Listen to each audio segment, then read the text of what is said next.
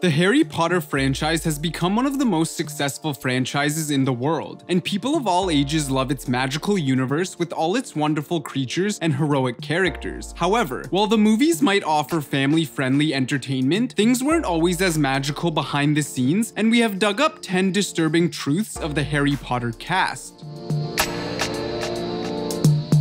Dame Maggie Smith is one of the most successful British actresses who can look back on a long career even before ever being cast as Professor McGonagall in the Harry Potter films. She was J.K. Rowling's first choice for the role, but following the 5th installment in the series, it was feared that Smith might not be able to return to the franchise as the actress was battling breast cancer at the time. Luckily, Smith was well enough to film despite undergoing chemotherapy. She had to wear a wig in Harry Potter and the Half-Blood Prince, the 6th part of the series, but eventually made a full recovery, appearing in the last 2 installments as well before going on to star in the critically acclaimed TV series Downton Abbey, among others.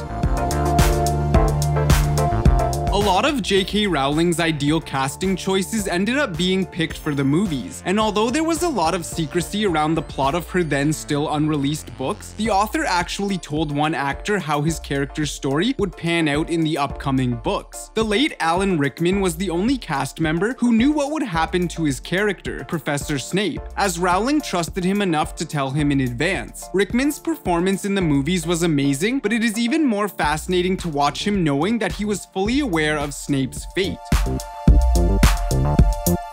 There is a rumor going around online that Evanna Lynch, who played whimsical Luna Lovegood, got the part because she wrote a moving letter to author J.K. Rowling in which she opened up about her struggle with anorexia. According to the rumor, Rowling offered Lynch a chance to audition if she beat the disorder, while another version claims that Lynch was offered the part outright if she recovered. The actress did indeed struggle with anorexia, and she did send many letters to Rowling and has stated that her correspondence with the author helped her during her struggles with the eating disorder. However, following her recovery, Lynch actually flew to London for an open audition for the part, and Rowling had no idea that she was to be at the audition. So Lynch's letter to the Harry Potter author had no impact on the decision to cast her, and it had probably more to do with the fact that Lynch was at drama school and simply a talented actress.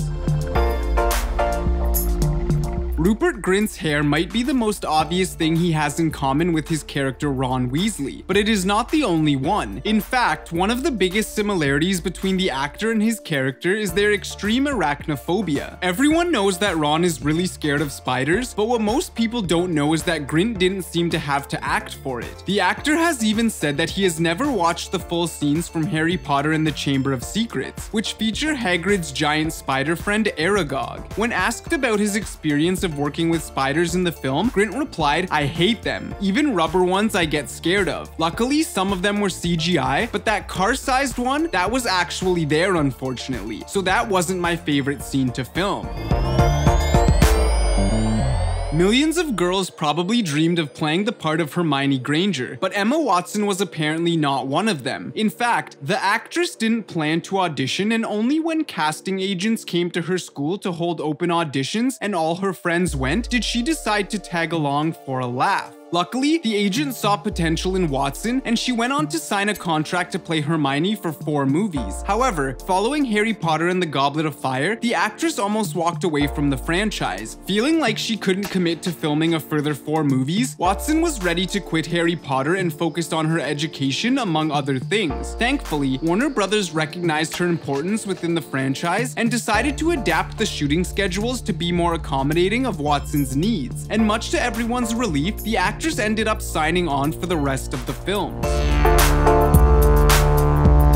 While Emma Watson apparently wasn't too keen on starring in the Harry Potter films, Draco Malfoy actor Tom Felton tried his luck several times. He initially auditioned for the role of Harry Potter, and after being turned down for the role, he went to audition for Harry's best friend Ron. He wasn't chosen for that part either, but eventually landed the part of Draco Malfoy. And while it sounds like Felton must have been a huge fan of the series, he actually hadn't even read the books at the time, only starting to do his research after he had already been cast in the movie. Many of you will be shocked to hear that Tom Felton wasn't the only one who hadn't read the books when he auditioned for the part in the movie. Daniel Radcliffe had actually not read the books either, having only started Harry Potter and the Philosopher's Stone at one point, but not finished reading it because he didn't enjoy it. Other sources claim the actor didn't give up until the second book, but either way, you can take comfort in the fact that Radcliffe decided to give the books a second chance after landing the part of Harry Potter. Perhaps he was too young the first time around, because the actor soon became an avid fan of the series, just like the rest of the world.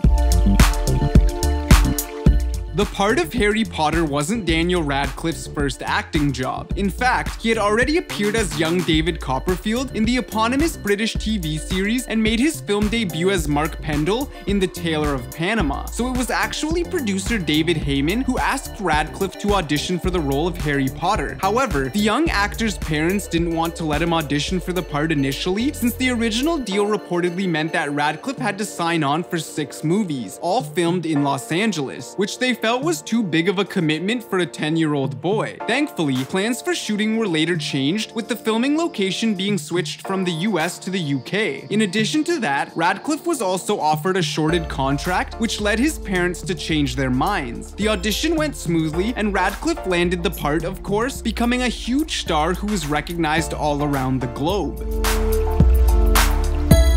Jamie Waylett starred as Vincent Crabbe, one of Draco Malfoy's 2 dim-witted bodyguards, but it was surprisingly cut from the big screen after the first 6 films, even though the character appears in all of the books. However, it turned out that Waylett had had a few run-ins with the law, which apparently got him fired from the franchise. Having trouble coping with the pressure of fame, the actor was accused of abusing cocaine and marijuana in 2006, with some tabloids claiming that he was constantly using and even going to Harry Potter premieres while high. 3 years later, police searched his car and came across some bags of weed and a knife of a size which is illegal to carry in the UK. Police also found some plants at his mother's house, and Waylett ended up being charged with possession. He was sentenced to community service and was cut from the Harry Potter films. Unfortunately, things got even worse for Waylett, who eventually landed in prison after being arrested for his participation in the London riots of 2011, including possession of a Molotov cocktail and cannabis possession. So, while it is Crabbe who originally destroys the diadem by casting a dark magical fire spell in the Harry Potter books, Jamie Waylett's conviction for drug possession in between films 6 and 7 meant that Malfoy's other bodyguard, Gregory Goyle, played by Josh Herdman, is the one who suffers Crabbe's fate in the movie version.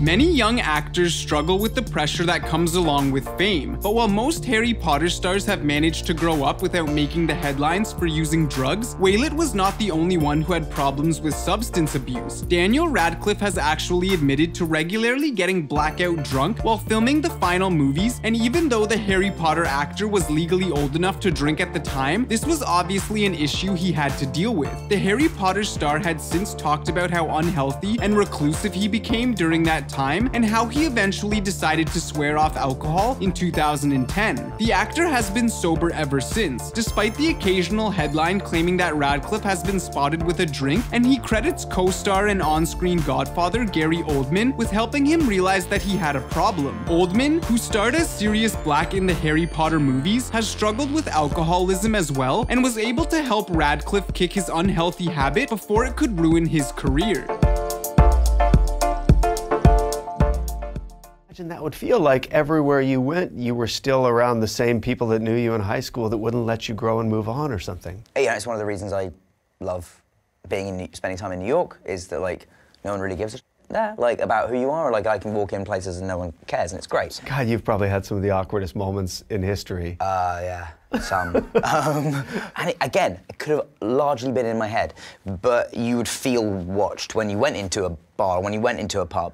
Forgetting about the fact that you were being watched was to get very drunk, and then as you get very drunk, you become aware that, oh, people are watching more now because now I'm getting very drunk. You found yourself in that situation of, oh, I'm just going to drink and try to forget about it, and then I'll drink more because I can't forget about it because I'm... How did you sort of pull yourself out of that spiral? I mean, you know, it took a few years and it took a couple of attempts, but I think I have been just unbelievably lucky with the people that I've had around me at certain times in my life.